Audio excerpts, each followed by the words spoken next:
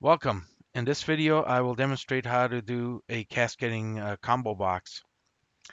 To begin, I will create an ASP.NET MVC4 web application.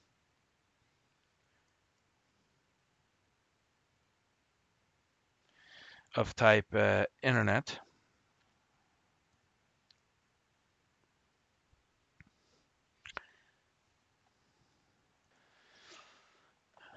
Okay, so let's clean up a bit here under views.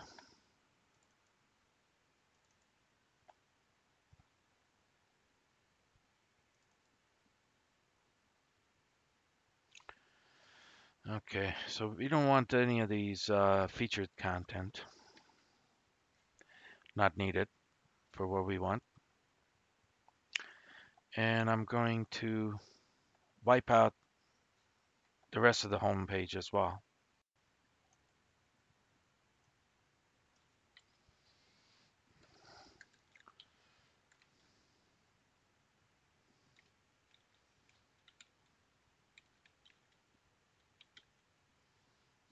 So this is all I need.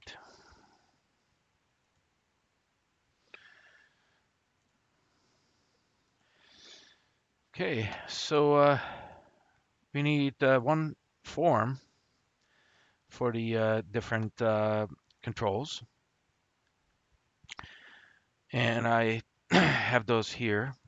A country select list combo box, which doesn't have any items in it right now. And we have a states combo box. So if we run this, it should give us just two blank dropdowns. And that's what we want. Next, we need to add some models. So normally this would be where you connect to the database, but for this example, I'm just going to emulate the data. So I will create two classes, one called state and another one called country. Or yeah, country's fine.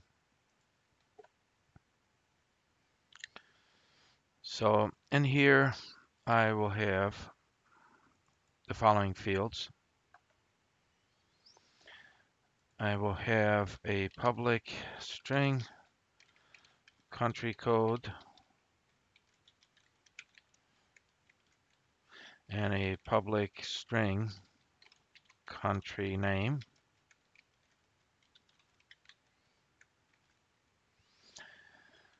And in order to emulate the data, I will have another static field, iQueryable of type country, called getCountries. And here I'm just initiating a list of countries with country code and country name. So this shouldn't surprise anyone. This is just me creating some fake data. And in the state class, we will have a public string country code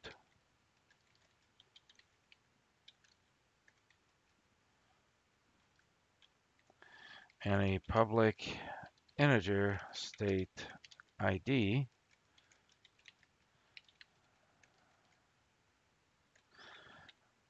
and a public string state name.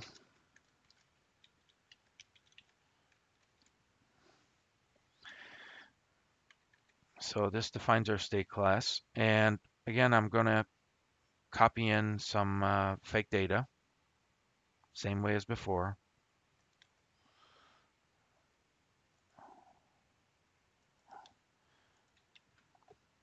Rather than me typing all the fake data, but just it's exactly the same thing as the other one. I'm just initiating some country codes and state IDs and state names. Canada and US. So, and that really takes care of our classes. It looks like we've got some build issues. That should go away when we compile. So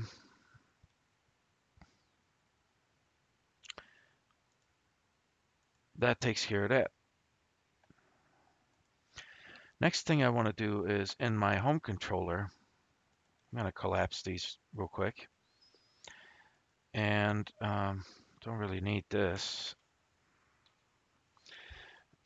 Okay, so I'm going to create two new action results. One of them we'll call public action result country list.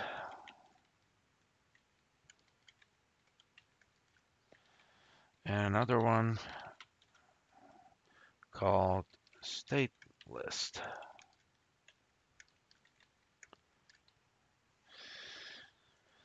So here I will have an I queryable called countries, country dot get, well,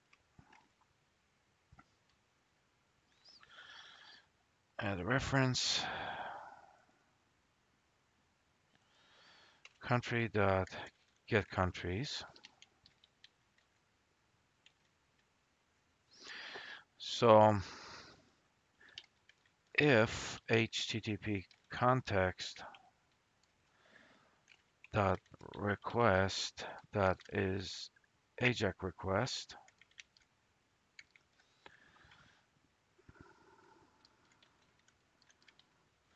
we will return a JSON of new select list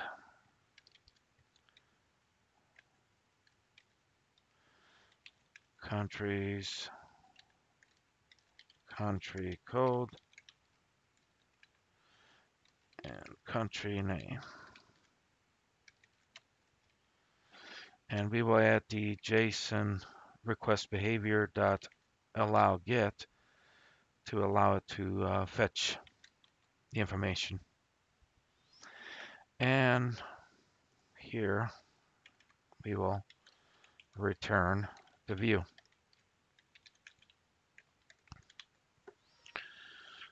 So real quick, created an object of the type iQueryable called countries and fetch the country list from our fictitious database.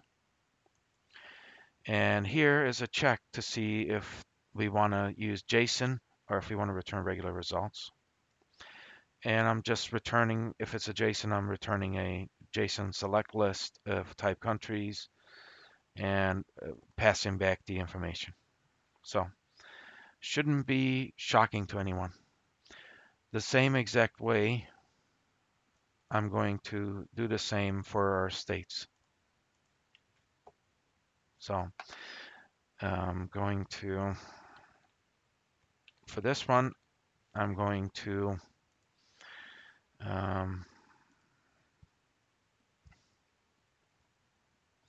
well, first of all, I got to pass a parameter here. So going to look for the states where the country code is what we've passed in. And if it's an AJAX result, we will return the result in JSON. If it's a regular query, we'll return it in a regular fashion. So that really takes care of our controller. So the next thing we want to take a look at is our routes.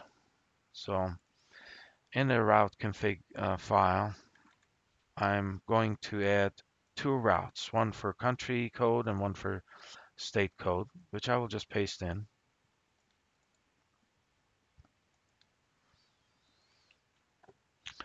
So here I've added a route called state list, which has a path home, states, list, and then the country code.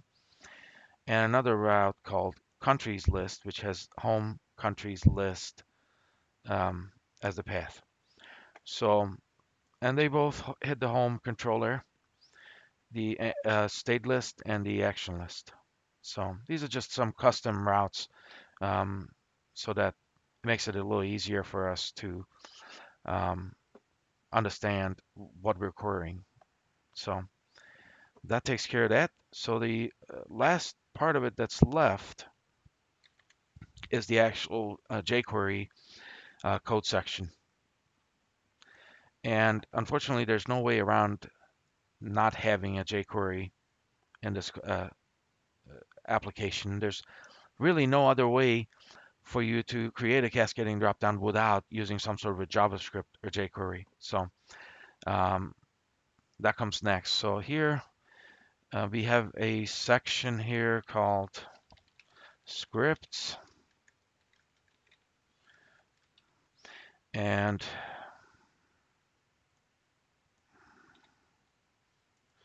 here I'm going to paste in some jQuery rather than typing it all while everyone is watching.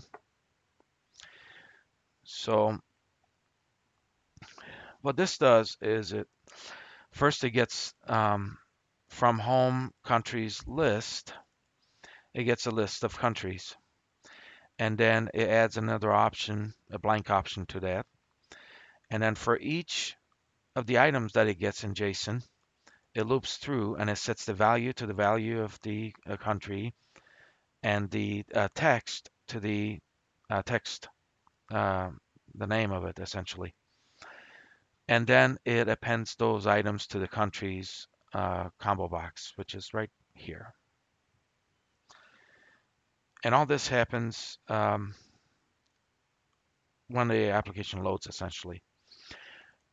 Also, there's another combo box called countries, which is down. I'm sorry. When the countries drop-down list changes, this function gets called, which hits the states list and passes in the country that was selected from the countries drop-down, and does the same thing. Essentially, it appends the blank line to it, and then it loops through, and it populates all the states that go with that country. And then it puts them in the combo box. So that's really all there's to it, really. We don't have a featured code, so I'm just going to take that off.